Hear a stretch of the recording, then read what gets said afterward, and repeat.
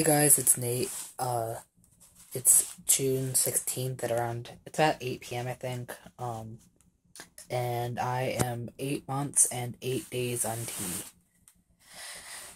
Um, I feel like my voice has gotten a little bit deeper. I can't really tell, like, at all. I don't know.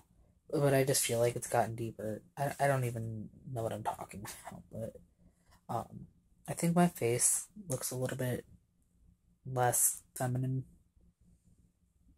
I don't know. My facial hair is starting to grow in a little bit more. It's the part that is growing in is like only like right here. I have a little bit of sideburn action. And my mustache is a little um present, and I have a little bit right there. But this is starting to come in more. There was this huge patch missing there before, like right in there. But I started taking biotin last Monday, actually on my actual 8 months day. Oops. And so it's a little less patchy now, which is kind of nice. I haven't seen a whole lot of changes though, otherwise.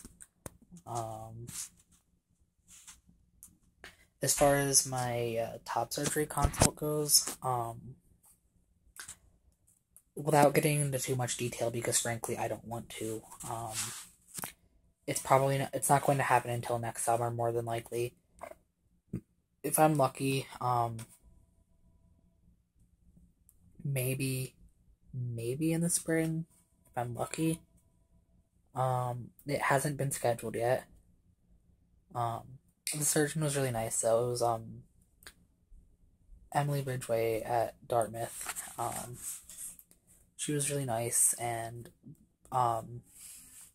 she knew what she was talking about. I mean, she's not one of the more like well-known names in the top surgery field. Like I've only ever heard of one other guy that's even gone to her for a consult, but she clearly knows what she's doing. And I liked her a lot. So I think that when the time comes, she is who I will be going with. So um, that's about it though. I don't really have much to say today, so I will see you guys at 9 months. Bye.